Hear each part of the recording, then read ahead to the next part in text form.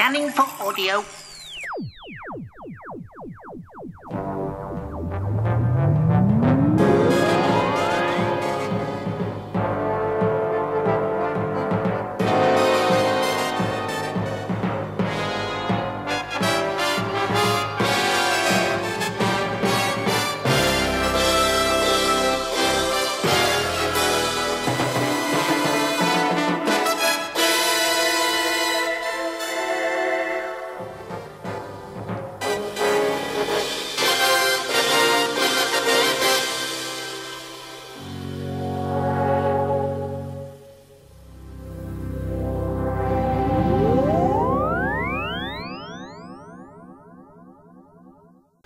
Welcome to a Tin Dog podcast.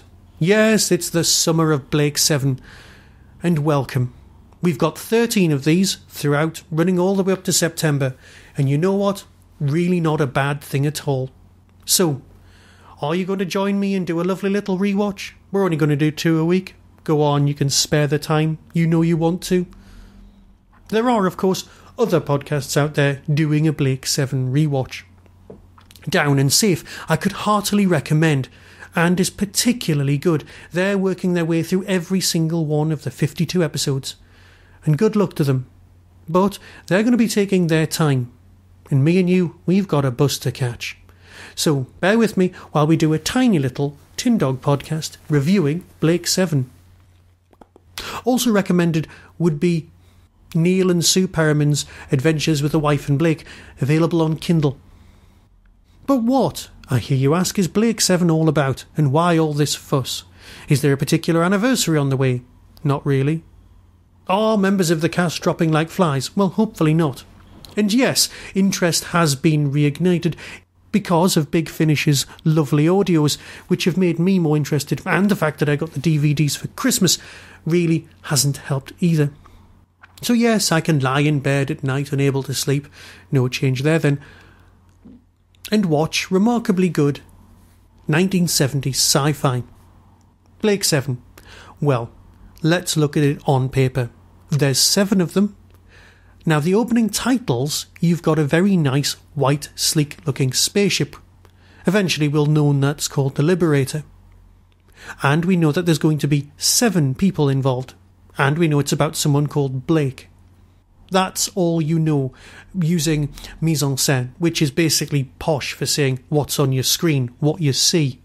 Because everyone's always looking for clues and cues about what's going to happen. It's called Blake 7. You think there's going to be 7 of them. You know it's going to be about a boat called Blake, and in the opening titles you've got a really nice sleek white spaceship. Admittedly, it's been animated using still drawings and paper animation rather than a model. There will be photographs of the model. I'm sorry, I could go on at great length about how you shoot a sequence that looks like that. That's not important. First thing you also notice is the fact that there is an apostrophe missing from the S in Blake's 7. Now, the apostrophe police don't belong round my house, mainly because as a dyslexic I'm just grateful that I can read words. And the fact that I desperately want to be a writer just proves how absolutely bloody minded I am. But no, back to Blake 7. Blake 7 is what's going to be called a dystopian world. Now, at the moment, dystopian futures are kind of in vogue, but they've been in vogue for years. We've had post-apocalyptic landscapes, and yes, at the moment it's zombies in some sort of strange post-zombie type world, and with survivors you've got the whole world being wiped out by a disease. People will always look on the dark side, but in the 70s you've got the guy who brought you the survivors going to the BBC and going, right, I want to provide a programme, here's the pitch, it's the Dirty Dozen in space. Now the problem with that is the fact that it's not really the Dirty Dozen. Well, I suppose it is in a sense, but if you've not seen the Dirty Dozen, that just makes it more confusing. The Dirty Dozen is a war film about convicted criminals who have either got life sentences or terminal sentences working for the government in order to take out some Nazis. I don't want to give away any more spoilers than that, but that's what that's about. There's a lot of banter, there's a lot of people with nothing to lose, and you know what? Although that's the pitch, it's not quite Blake 7. Blake 7 eventually will become something like Robin Hood in space, but again, They don't need the riches, and that's not what it's about. It's freedom fighters, but again, that's not what it's about either. It's an anti-Star Trek thing, but that's not what it's about either. It's about all of these things, and none of them. Yes, people can bring modern parallels, things like Firefly, where you've got a bunch of almost rebels on the run, but not quite on the run, but they're traders. Yes, they've got a psychic on board and that kind of thing, and we'll get to all of those things later. We are, of course, only dealing with Series 1 at the moment. 13 episodes of just loveliness. So Episode 1 is called The Way Back, and it involves a lot of story which you never see on camera. They could make a prequel, but as if you saw a prequel you would know what's happening, see Star Wars Episode 1, and you'd get a bit bored, see Star Wars Episodes 1 to 3, then that's not really needed. This story is great, but it's often seen as combining really well with Episode 2, Spacefall. That's what we'll be covering next time, but this time it's Blake 7 and The Way Back. So what actually happens in this story? Now, for me, Blake 7 takes place in what I could only describe as a collection of dystopian ideas. It's as if somebody got my first big book of strange futures, my first big sci-fi book, and kind of ticked all the boxes without thinking things through. The government are bad. The government are bored and they've been in power forever. There is an establishment who rules everything. Again, sounds a bit like what we've got now. It sounds a bit like what we've had for a long, long time. Thinking that's how things are and that's how things will always be is a very dangerous assumption for both the people in power and the people not in power. People will often try and change things from within. Now, you've got references to stuff like Brave New World, where you've got the society with almost a caste system, where you've got things like the alphas, the betas, the gammas, the deltas, which are in Brave New World. Off the top of my head, I can't remember seeing any children in Blake 7. So, if Doctor Who annoys you because it's got too many kids in it, again, this is a reason to go and watch Blake 7. So the basic story, getting back on target, is that one guy, an alpha-grade technician, known as Rog Blake, is approached by two shady individuals. Imagine a Logan's Run style world. Everybody's in a big dome. But, unlike Logan's Run, they all know of the existence of the outside world and they're just not allowed to go there. Perhaps not everybody knows about the outside world. If the world you live in is just one big building and there's no windows to see outside, then that's fine. Why is it a dome? Is it because it's controllable? People are doped up to the eyeballs. Now, admittedly, in a society like ours, we choose to medicate ourselves, which is a whole different kettle of fish. But here it's pumped into the water supply. Again, it's a 70s and 60s bit of paranoia about being controlled by governments. But as they put bromide in tea in the Second World War to control people's ardours, well, let's face it, the reality is still the reality. So yes, it's almost a dystopia by the numbers. It's got that big list of sci-fi cliches, and let's call a spade here, or in spade a shovel. One person's cliche is another person's meme. It's the same thing, a repeated idea that turns up time and time again. A cliche is seen as a bad thing. A meme is seen as something more literate. They're basically the same thing. Stuff you've seen elsewhere turning up in order to fill the plot. A nation does write pacey stuff. There's a reason he was so rich and there's a reason he was so, well, popular. But Blake 7 is dark. It's not just fluffy, wonderful Doctor Who. It's kind of dark. The ideal person to write stuff like this would have been Robert Holmes, because it's dark with flashes of comedy, a bit like real life. So your basic plot is that Blake is approached by some shady characters and asked to pop outside for a chat with their friends. Admittedly, Blake 7 is remarkably slow by today's TV standards. But they go outside, they find their way, and they're followed by someone called Tarrant. There are many characters called Tarrant in, well, the works of Nation. It's kind of a recurring gag amongst fans of this and Doctor Who that you'll always find someone called Tarrant somewhere. I'm sure there's a whole sketch written called Terry Nation Street, but that's, again, going off topic. Blake heads out of the city and towards a secret meeting. Now, this secret meeting has the token American/Canadian in it. I think he's Canadian. And he's the sort of person you saw in lots of other programmes, i.e. someone who lives in England but is definitely from another country in order to play those sort of characters, which means that people travel around the world still in the future, so they're not just limited to their domes. Now, in a totalitarian state, do they still use cash? Are things still about money? Well, eventually, of course, because there are criminals, you find out that there are cash-based cultures. So that's kind of just an extension of us. There are security cameras everywhere watching everyone's move. And because these days we're all used to it, we just sort of let that go and go, yeah, everyone's being watched. But in the 70s, security cameras were a kind of a new thing. They were an expensive item. I remember my first ever security camera that I was aware of. It was in Boots, the chemists in central Newcastle, in the one in Eldon Square. I believe that opened in 1977, so it was around the time that this was on, and I was about 5, and I was fixated on this. It would have been after 1977 because it bore a striking resemblance to the interrogation robot from Star Wars, and I remember being a bit scared of it, mainly because it looked like the interrogation robot from Star Wars, a big round black thing with cameras on the bottom. I'm not sure how many of them were real, and I'm not sure how many of them were fake, but it did rotate of its own accord. It was a scary item, and at the time that sort of thing worried people being monitored. Of course, now people's mindset is more on the case of A, is anyone actually watching them? And the answer is usually no. And B, well, if you're not doing anything wrong, it's fine to be filmed. And yes, everyone's filming each other with Instagram and Facebook and Friend Face and Prattle or Twitter, whatever it's called. But you get what I mean. Everyone's always reporting on each other. But then, in the 70s, paranoia, in a kind of a 1984 George Orwell, again ticking extra boxes kind of a way, was on the cards. So this is what we had. Blake leaves the city, goes to have his chat, and the authorities are not impressed.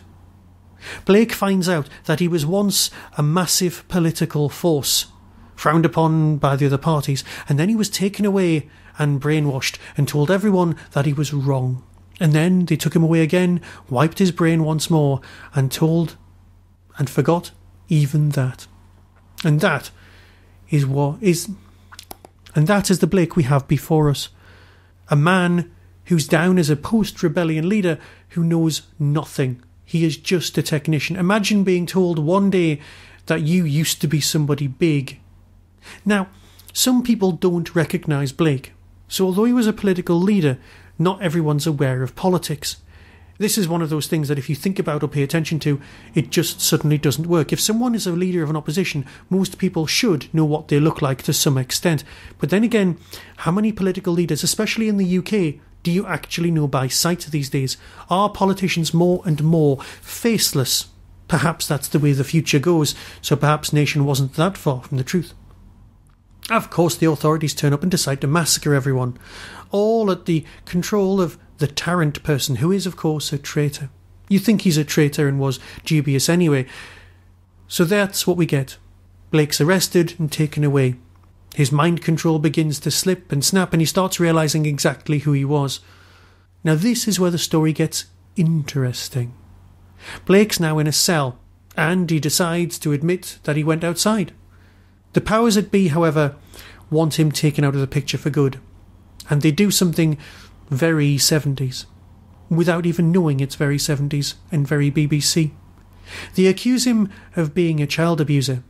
This is exceptionally brave, and I think that if Blake 7 was brought back these days, no one would be brave enough to do this as an author. No one would be brave enough to say, yes, this man is a child molester. And it gets worse. Because although this is done in a kind of haphazard, offhand way, how they do it is awful. They take memories and insert them into children's minds. Now, A, where do these memories originate from, and where were they recorded?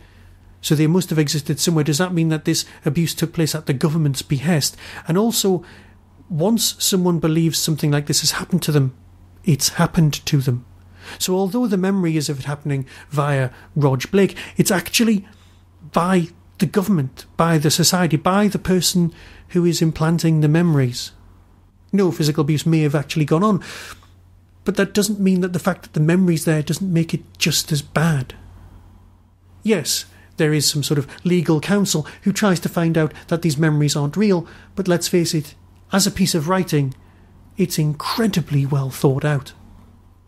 So Blake is now accused of this, the one thing guaranteed to write someone off from society. Just pay attention to any English tabloid newspaper. So as a society, no one is going to go, yeah, that Rog Blake, nice bloke, anymore. Of course, there's a whole ongoing thing about some people on Earth, and you think, as a reader, as a viewer, you're thinking, oh, these are the people going to be on Earth fomenting rebellion, while Blake's off somewhere else doing that, and he gets sent to Cygnus Alpha. Also, interestingly enough, there is a justice machine. No decisions are made by anyone other than a computer. Yes, you've got the wisdom of Solomon, but you've also got programming going on. So this computer decides to send Blake off to Cygnus Alpha, a penal colony. Now, the existence of a penal colony in England was a bit rubbish because we sent them all the way to Australia, possibly in order to turn the country into an actual viable place. But why send someone to Cygnus Alpha? I suppose it's in order to store him for possible future use by some political government. An extra pawn later to be used, rather than just have the death sentence. Is it the impression of not having the death sentence? Or is it because someone would be... Or is it seen as a fate worse than death, being sent to Cygnus Alpha? But given the other people who go to Cygnus Alpha, that doesn't ring true either. That is for the next podcast. Blake eventually meets Villa and Jenna, a thief and a pirate, who are all being sent away to the penal colony of Cygnus Alpha. And that is what we'll try and cover in the next few podcasts. Because that was episode 1 of Blake 7. A tight, taut piece. Yes, there are some lacklustre performances, especially by Federation guards and Federation personnel, but you don't know if they're doing it on purpose to prove how deathly dull the society is in the future and how throwaway people are. What the BBC does well is science fiction like this, chatting. Yes, there are some wonderful model shots, and you know what? I will defend the BBC's model making department with my dying breath. Well, not quite, but I have great respect for them. So, I will bid you farewell and speak to you very soon, probably about more Blake 7, but equally probably more about Doctor Who. So until next time, be seeing you.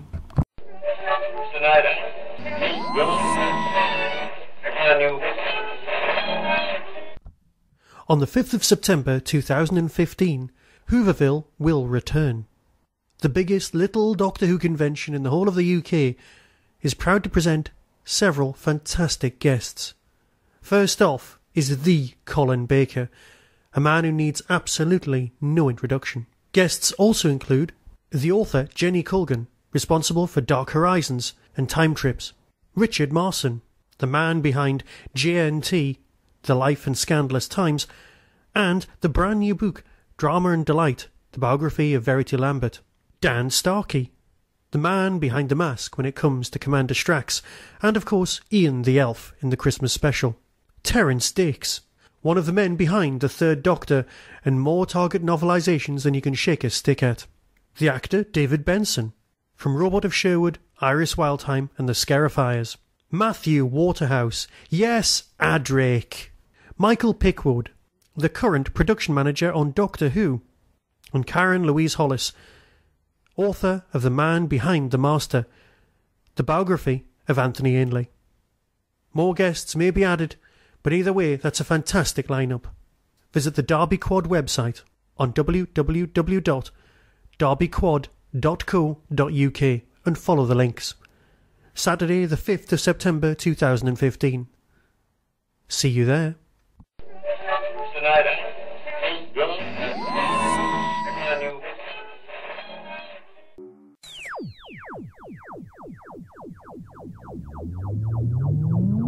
You've been listening to the Tin Dog Podcast, available on RSS, iTunes, Stitcher, Audio Boom and Tumblr. Doctor Who and its associated works are copyright of the BBC. No infringement is intended. You can contact the show, donate, buy merchandise or find out more about my other projects by visiting the Tin Dog Podcast homepage and clicking on the links. The Tin Dog Podcast is a founder member of the Doctor Who Podcast Alliance.